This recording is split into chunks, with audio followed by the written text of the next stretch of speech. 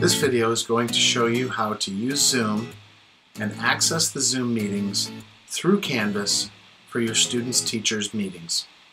So, one of the first things you'll need to do is to make sure that you're signed into the Zoom app with your P-CCS K-12.com student email address.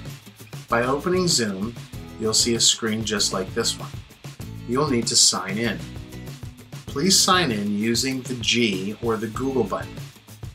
Once you've done that, the iPad will either prompt you to tap on your student's P-CCS K12.com email address, or it will ask you to sign in with your Google credentials.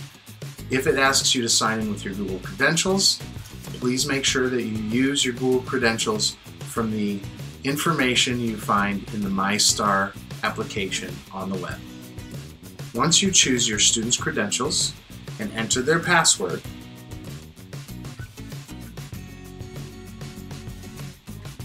you will be signed in to your P-CCS K-12 student account.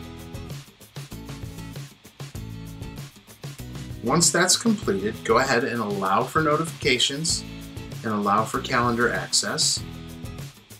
And certainly, it's quite fine if you allow it to be used with Siri, if Siri is turned on. Now that you've signed in to your student's iPad Zoom account, you can hit the home button and you can return to your home screen, where you now look for your student Canvas app. Canvas app is down here on the bottom left. Go ahead and tap on that. Once you're logged in, actually the first screen that you'll see is this screen. When you see that screen, you'll see one or more courses. For your elementary students, K through 2, they'll see one course there for their course. Tap into that and it'll bring you to the teacher's home screen or home page. In order to expand the home page, you can use the arrow icon at the top left-hand corner of the screen to expand that home page. When you scroll down, you're looking for either a Zoom link or a Zoom button. When you tap on that button, it's going to prompt you to open this page in Zoom.